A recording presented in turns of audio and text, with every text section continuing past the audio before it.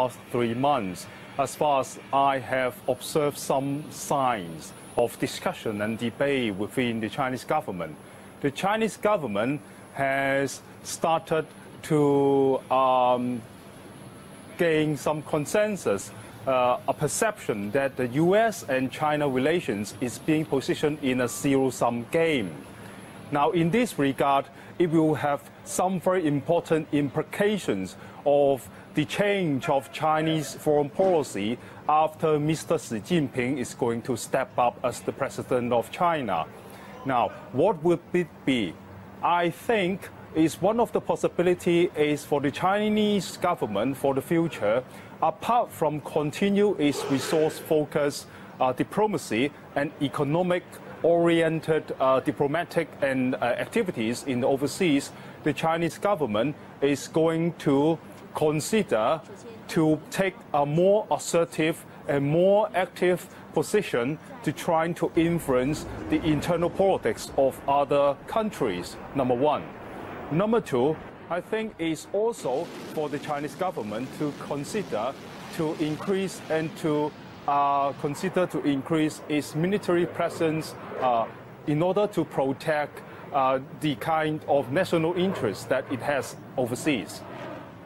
So as you heard, China is certainly concerned over today's developments, and this comes as China itself looks to increase its presence in various parts of the Middle East. Currently, the country has its sights set on Pakistan. China already has a port in Gwadar that was built back in 2005. Last year, Pakistan asked China to build a naval base there and maintain a regular presence at the port. Now, China has denied the possibility of a naval base there, but this statement hasn't subdued fears from the U.S. and India, and the strategic importance of this port cannot be underestimated. It is quite close to the Strait of Hormuz, which is where 1/5 of the world's oil travels through, and it was the scene of a tense standoff between American and Iranian naval forces months ago after President Mahmoud Ahmadinejad threatened to shut the waterway down. And today's developments, along with China's interest in the region, shows how the chess pieces of these two global powers are slowly gravitating toward one another. We will continue to follow this story as it expands. Indian Naval Chief Admiral D.K. Joshi has stated that in case Indian economic interests in the South China Sea be threatened, it will move its naval fleet to protect it. India had signed a deal with the Vietnamese to explore oil and gas in the region. India has sparred diplomatically with China in the past over its gas and oil exploration block off the coast of Vietnam. This has been a problem for the last year and a half. So the Indian government plans to back up its economic interests in this region with the Navy, because the Chinese seem to think that the South China Sea, because it is named after China, belongs to them. This region has vast reserves of oil and gas, and China also has disputes with the Philippines, Japan, Brunei, Malaysia and Taiwan over parts of the South Asia Sea that are reportedly claimed by them. China has claimed that it is fully within its rights to stop vessels that intrude in its waters. Given its growing economy, China is keen to explore virtually the entire mineral-rich South China Sea and has stepped up its military presence there. India is seen by the Chinese as a new entrant in its waters. Analysts say, though India and China have been working on resolving a number of outstanding issues, there seems to be marginal progress, and unless that is stepped up at the highest levels, tensions will remain. The Navy has been holding exercises to train its personnel to deal with the situation. India has been concerned with the growing might of the Chinese Navy in recent months. The Chinese in the 1980s, about 25-30 years ago, realized that the Indian Ocean region would be a source of conflict between the navies of the world, and therefore it has prepared itself and is on the verge of launching its offensive capability in this area, and this is what we are seeing is worrying most of the world. According to the U.S. Energy Information Administration, the South China Sea has undiscovered but proven oil reserves that are estimated to be as high as 213 million barrels. India has a stake in a gas field in the Nam Kon Son basin of Vietnam's south coast. The United States of America is also planning to deploy a significant part of its naval fleet in the region in the coming months with 5 to 6 aircraft carriers. Experts believe the area could soon turn into a conflict zone with such a strong military presence. Sanjay Sethi, Press TV, New Delhi.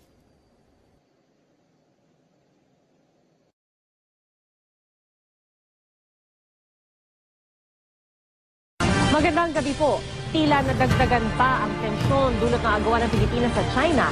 Sa ilang teritoryo, America's decision to station its forces in the Philippines. A group of uninhabited islands off the northwestern Philippines is the site of a tense standoff between China and the Philippines over territorial claims.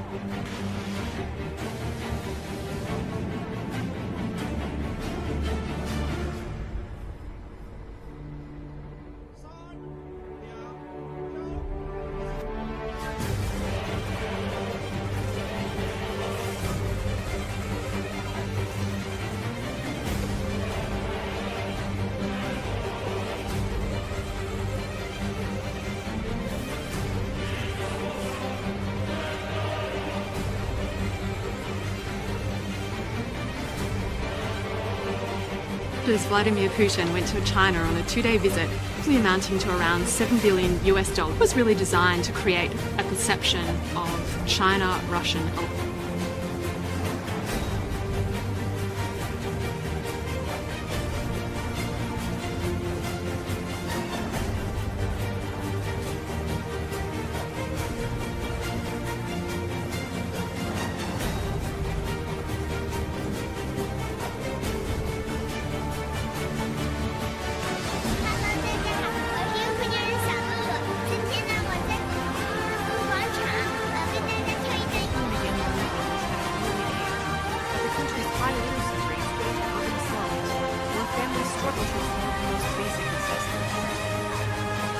Some poor families live in tiny makeshift huts made of bamboo, lumber, and scraps.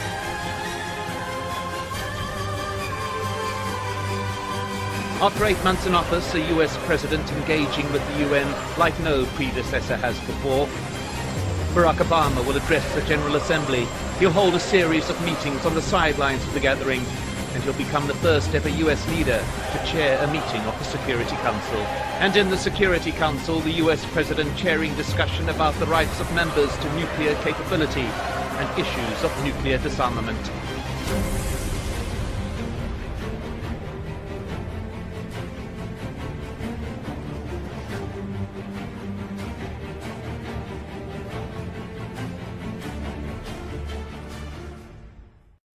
Last week, 27 Americans were murdered in yet another shooting spree. 20 of those killed were children. An enormous amount of attention is being focused on this event, even to the point of having the president make emotional speeches about it and visiting the families. And it's been the top story on the news, not just in the United States, but all over the world. Obviously, this is an enormous tragedy for the families involved. However, there's something very important that's not being said here. Why is it that the American people and the world at large isn't crying for the children killed in Gaza this past month? Why is it that the women and children being killed by Obama's ongoing drone strikes aren't being talked about in the mainstream media?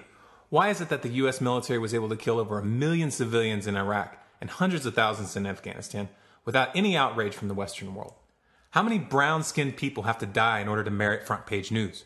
And why is it that some on the left are politicizing this and using it to push for new gun control laws on citizens while allowing the greatest perpetrator of mass murder in our current era the freedom to kill with impunity? Why aren't we hearing calls to disarm the U.S. government? Wouldn't that be more coherent? Have you forgotten that this same government that you would have disarm the citizens is the same government that granted the military the right to imprison any civilian and execute them without trial with the NDAA?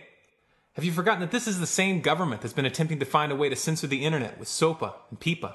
Have you forgotten that this is the same government that brutalized peaceful protesters during OWS? You want to give them more power?